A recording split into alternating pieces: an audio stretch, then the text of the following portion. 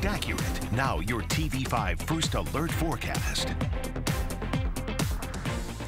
Good afternoon. I'm First Alert Meteorologist Diane Phillips. We have finally seen some snowfall here for the season, and we are still going to be tracking more wet weather for the afternoon. The rain and snow showers, those are going to continue on as we still have the system that's circulating around the Great Lakes. It is going to continue to throw just some small rain and snow chances in. We will not be seeing any accumulations from the snow showers that we have for today. We also, I don't want to ignore the chance for some sunshine here along 127. The further north and west you go, you may start to see those clouds break apart. But if you're along and east of 75, you'll see some clouds. You'll also see some of these rain and snow showers. So the thumb is really going to be where we're adding up a lot of that precipitation, even through the evening commute. But we will still be watching for some wet weather by bedtime tonight. You can see the cold air coming over the bay, producing some rain showers at this point, and we'll still see more lake effect coming near the thumb into Friday morning. Some of these showers will be making it across off the water onto land,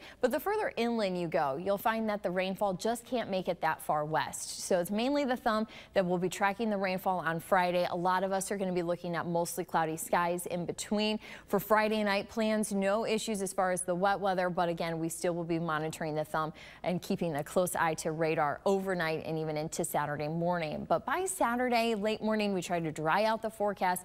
The clouds are still here. Those are pretty dominant. So we are going to find, though, that hopefully your holiday weekend plans are in good shape. But starting Friday night, we do have the tree lighting and the fireworks, a part of holidays in the heart of the city, downtown Saginaw. Temperatures will be into the mid-60s for the evening. We'll have the cloud cover. That's what's going to be keeping it fairly steady in the temperature department.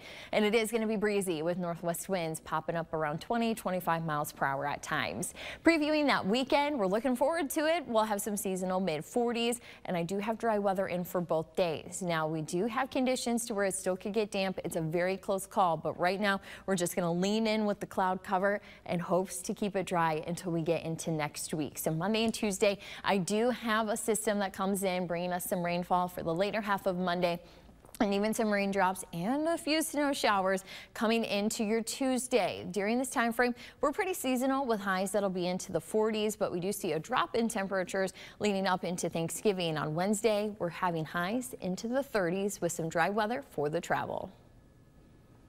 Stay with WNEM TV5 on air, on the go, and online for more news and weather updates.